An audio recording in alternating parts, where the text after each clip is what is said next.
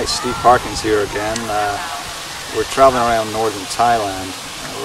Currently we're about 23 kilometers west of Chiang Mai up in the mountains. It's outside a small little village called Doi Pui. A lot of tribal artifacts here. They do a lot of making their own clothes. Today we're going to look around at some of those things. This is a beautiful garden, as you can see here, which the people have put together. And a lot of people like to come and have their photos taken. It's a beautiful setting with a waterfall. But we're going to look at food today, and we're going to look at people sewing, grinding the corn, grinding the husks off the rice, and things that the people have been doing here for hundreds and hundreds of years.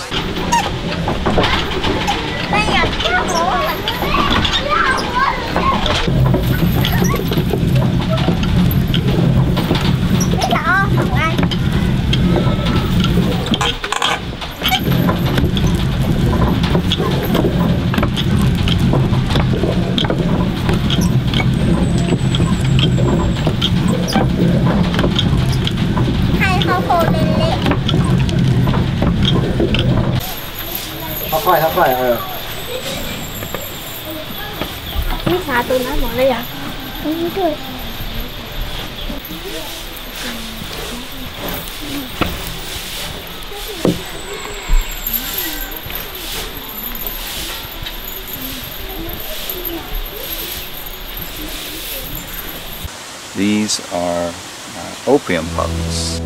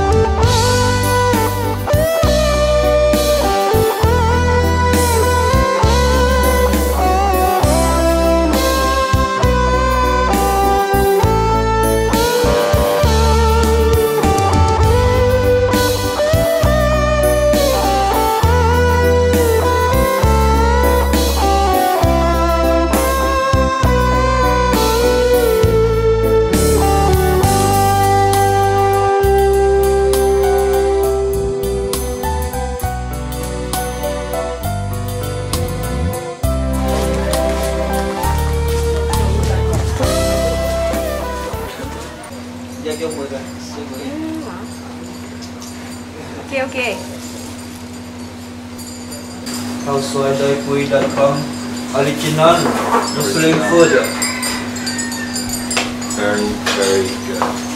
So this is the Khao Soy, and it's made up of these hard crispy noodles, and then on the bottom we have these soft noodles, and this an array of spices which is just unusual, and you get 2 little chicken legs in here, and they've been slow cooked for hours, and it's just so tender. And how people eat this, they have this pickled cabbage here, a fermented cabbage, and you mix a little bit of this in here. It's absolutely yummy. It's like a mild kimchi. You can see the spices in there, and you add a little bit of lemon juice to taste. And for those of you that like spices, which is like me, you can add a little bit of this hot chili paste. And it is absolutely yummy. And then we mix all this together. Let me show you how this works.